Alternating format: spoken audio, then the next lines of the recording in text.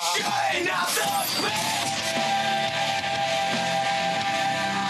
'cause then you shine. Shine out the best. Hey guys, what's up? This is R.A.P Productions, bringing you another tutorial. Now, this tutorial someone actually ordered, shall I say. It's a subscriber of mine, and he watched the video and he wanted to know how to do the optical flares effect, as you can see in here in this part of the video clip.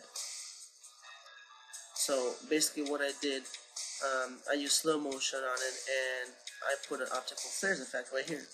And the thing that you want to know is how to keyframe it and how to do everything like that. So let's get to the point, shall we? For in this video, guys. So this is just a regular clip. So what I want to do is make a new composition. Here, new composition. It's kind of acting retardedly slow on me. New composition. Make it about 9 seconds long. And then you can first of all delete all this. Forget that, guys. New composition. Make it 9 seconds long in this case. And then you can either import it like this, the clip, and it's gonna be under, let me see, my clip is right here. Same clip. Then you can put it to the timeline. And it's right here. Basically, this is the clip they're gonna be working on right here. So now, what do we need to do? As you guys can see in the beginning, I added a little twist to it. I added my own color correction, but for this tutorial, it's not really necessary. What do we need to do is make a new layer. By the way, the effect, guys, is called Optical Flares. It's made by Copilot, and I'll get to the details later. So go to layer, make a new layer, adjustment layer, and you can name it just to get rid of the confusing things. You can name it Optical Flares, and then you go to Effect, Copilot, Optical Flares. Now it's going to bring you this. And you just gotta wait because it's initializing. You see it's initializing, so you gotta wait. And what I usually do, I put a render mode on over original always. Then you go to options. This is what it looks like, the effect that you see here. So you can either play it solo, you can close this out and everything. But in this case, guys, I have my own custom preset that I made. And it's called Subbase, because I use it for the Subbase map. And what I usually do is just delete the streak, make this glow color 1, make it blue, kind of bluish color, then make the bottom one kind of whiter. No, my bad. Blue, make it blue, and then make the brightness down. What this gives you is it makes a small circle, a small dot, but it gives a huge effect still. So you can press OK, and you see that there's a small dot there, right there. So now put it wherever you want to start. Where is it? Put it wherever you want to start. It's going to glow. Now, guys, you can change the brightness of this, of course. Let's change it to maybe 270 of brightness, and then the scale. We don't need a big scale. Let's just put here you go, on 10. That's good enough. Now you can always change it up a little bit. If you don't like how it looks in the clip, you can change it up. Maybe make this even more brighter blue color, like that, like so. And see, it makes a whole big difference. this is too much, so let's lower it. Okay, this seems enough. They make it 70. So you can change it up. You see there's a blue dot. I'm not doing it perfect for the sake of this tutorial because I don't want to go over the time limit. But then you go on the layer, Optical Flares layer, open it up, go to Effects, Optical Flares, and then right here, wherever you want your optical flares to be at a specific time, like I want it to be right here, let's say. Start right here. You drag the optical flares over here, maybe, and then put a keyframe on the position XY.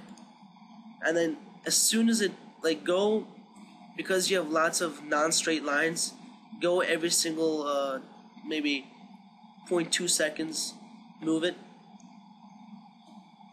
0.2 seconds, move it like here, and then keyframe another. Close this out of your way. Then keyframe it, move it here, then keyframe it again. Now move it here, and you get the point. So right now we can just outline the whole gun if you want to. I'm just going to do it really quickly.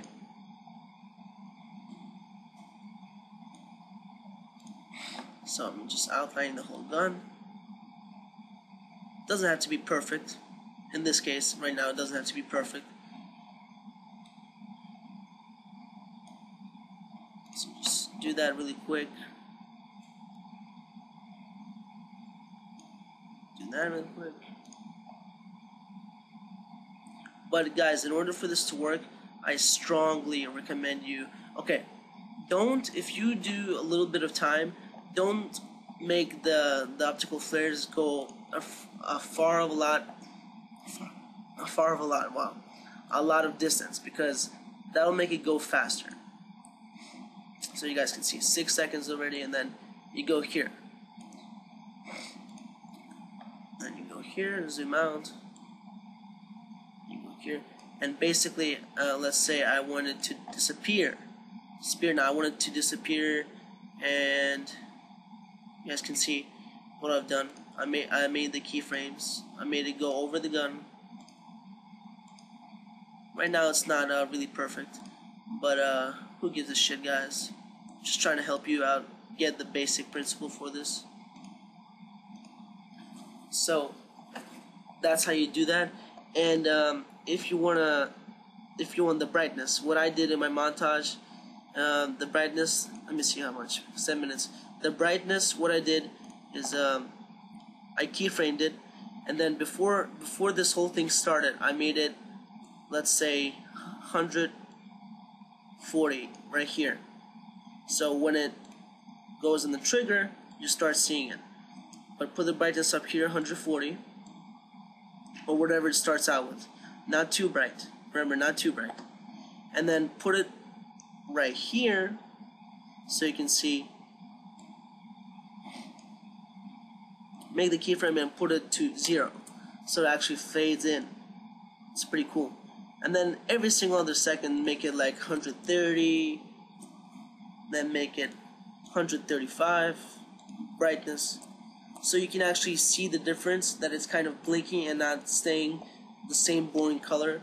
Then make it 126 maybe, then make it go up again, 133. That's what I do. Put a bunch of keyframes, but switch every single color. I mean, not color, but switch every single brightness in a little bit, and you'll get the perfect effect that you want to see. And that's pretty much it.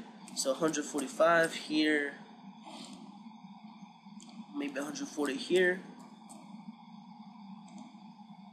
Let's put 125. Just keep on doing it, up, down, so it doesn't look the same also.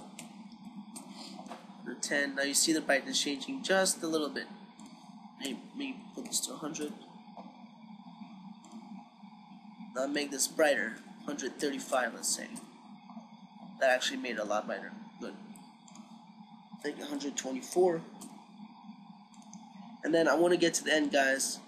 At the end, If you want it to disappear smoothly, make another keyframe, and then make it approach where it approaches. Right before it stops moving, make the brightness to 0, because you don't want it to disappear as soon as you don't want it to disappear after it stops moving. You want it to disappear while it's moving, so it looks really professional. And that's the effect, guys, right here. It's a really cool effect. I strongly recommend you use it, but also with the color correction. If you guys want to see it, here's my own color correction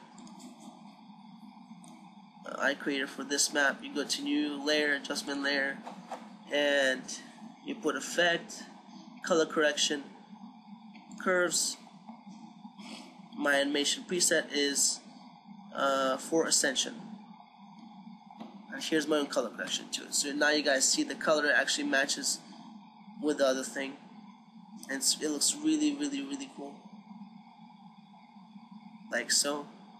So yeah, guys, if you want more tutorials, I appreciate you comment, asking me for more tutorials, because you know I'll make them, and it's been a pleasure teaching you how to do something like this. So ask, and I'll probably give out some free stuff if I have enough views for this tutorial. So peace out, guys, and have a nice day or night, whatever floats your boat. Peace, guys.